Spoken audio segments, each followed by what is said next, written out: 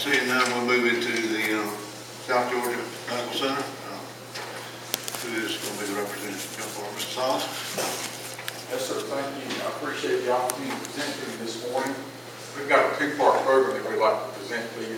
I'd like first of all to present the project, and then we'll present the plan. I also want to introduce to you a couple of folks that are with us. We have a Vice Chairman of the Hospital Authority, Mr. Cam Higgins, with us today, and then our Chief Financial Officer, Gretchen. We have a few other gentlemen with us. Greg, you want to introduce those for us?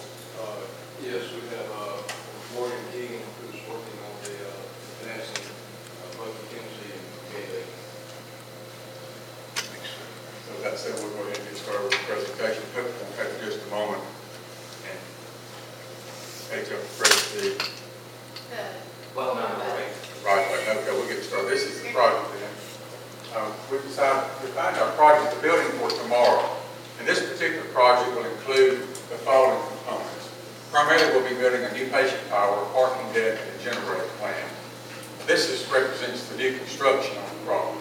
The patient tower will include within the tower will include the home for the Dasher Heart Center, new intensive care units, which include both cardiac and medical surgery intensive care units, a new intermediate care unit, and then that would constitute 96 private patient rooms for family support areas.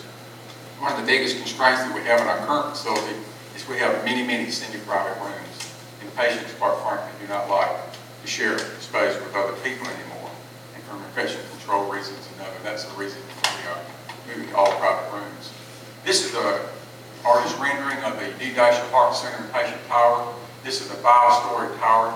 It will include 3 cardiac catheterization labs, 1 bed of 24-bed cardiac ICU, 1 floor of 24-bed cardiac ICU, 1 floor of 24-bed cardiac intermediate care unit, 1 floor of 24-bed med-surg ICU, and then the 5th floor of 24-bed specialty care unit. This particular project will represent about 130,000 square feet. Now, if you're standing on Woodrow Wilson and looking north, this is the view from the project. On the right, you'll see a couple of 4 slats under an awning, just right of the car. That's the existing youth care entrance, outpatient entrance. You can see to the left of the automobile, that's the new tower, which will be the Dasher Heart Center. Those lobbies will be connected. Enter either door, and you'll enter an expansive lobby. You can enter the main hospital from the right, or the new patient tower to the left. The Dasher Heart Center will celebrate its 10th anniversary in November this year. We performed our first open heart surgery in November 2001. So we're real pleased with that progress we made today. This is another artist rendering.